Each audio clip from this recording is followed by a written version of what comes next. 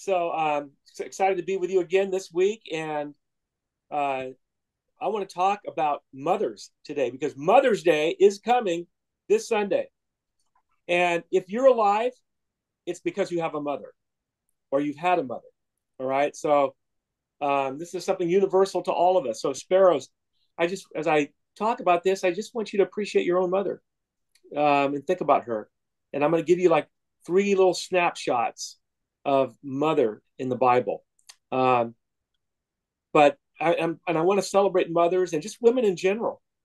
That God made women in this world and gave them the ability to birth you, to birth me. I think I'll start out with just saying, I have a unique situation. I have two mothers, and a mother that adopted me, and a mother that I was born from, and they both, in their own ways, my mother that I was born from gave me life, and I was separated from her for 24 years. She never forgot me. She always looked for me. That's part of a mother's heart. A mother doesn't forget her child. That's what a mother is like. We can be thankful for that.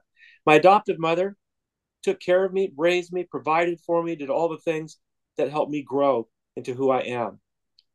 One of the things that she did, she had me reading with her very, very early on. I was reading at a sixth grade level when I was in first grade because of her. And my my gifts of reading and writing all come from my mother. I'm so thankful for her as I approach this Mother's Day. She's been gone since 1983, but legacy lives on inside of me. Well, there's some snapshots in the Bible. There was a woman named Hannah in First Samuel, book of First Samuel. Hannah could not have children, and she was grieved over that.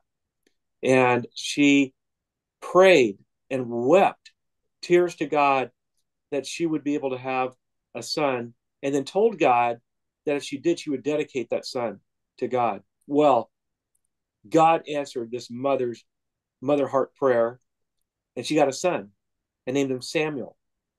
And she promised God, she dedicated them to God, brought him to the temple to live, where she would visit him, but that's where he lived and grew. Hannah, a couple of characteristics of mothers is they have faith. It takes faith to raise a child. And it took faith for her to have the miracle of being able to have a child. And then she sacrificed. She gave her child to the dedication of God to serve in the temple. Samuel became one of the greatest prophets in the history of Israel because of Hannah.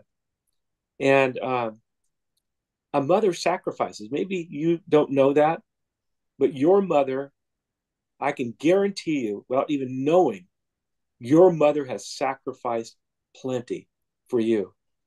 And your mother has raised you in faith. When you Sparrows, here's your job in this as I'm doing this. Like what I just said, I want you to go to your mother at some point today and say, thank you, Mom, for the sacrifices you've made for me. Appreciate your mother. They're the most extraordinary people in the world and the most taken for granted. Um, a second person in the Bible is Jesus' mother. And we don't think about this very much, but Mary was chosen to be the mother of Jesus. What an awesome privilege and kind of terrifying responsibility. She bears the Son of God. The thing that we don't think of very much when we think about Jesus is all those early years till he was 18 or so. Mary mothered Jesus. She protected him. She took care of him. And I think it's safe to say that a number of the stories that Jesus tells in the Bible come from Mary at her knee, rehearsing stories and scripture with him. Our mothers are our teachers. They're the ones that guide us, grow us, protect us, and help us to become who we are.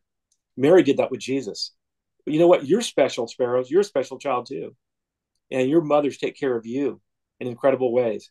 Make sure you say thank you to your mother this week for the way she has taught you, been faithful to you, been by your side. I know Jesus, in his early years, tripped and skinned his knee and was crying. Who comforted him? Mary, his mother. Mother's comfort. Have you guys experienced comfort from your mother? I bet you have. Tell her thanks today. Um, The third one is not a person, but it's a verse out of Isaiah 49:14, because ultimately, we always talk about God as Father, right? But God is also Mother. And the scriptures have many allusions to the feminine nature of God, the mothering nature of God. This one's very powerful. Israel said, God has forgotten me. Here's God's response. Can a mother forget the baby at her breast or the child of her womb? Even if she could forget you, I will not forget you. See, I've engraved you on the palms of my hands.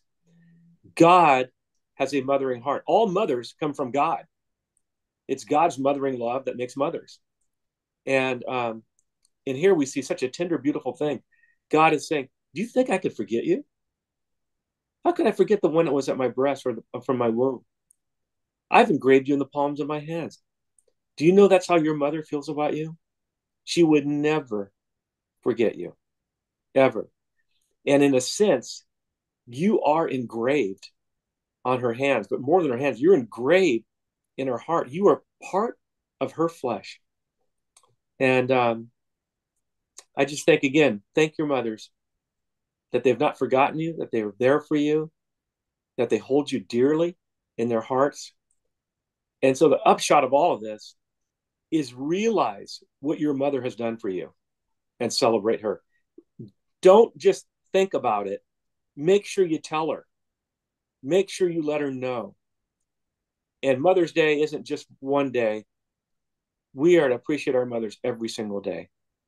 So thank you, God, that you are a mother that made mothers and that blessed each one of us.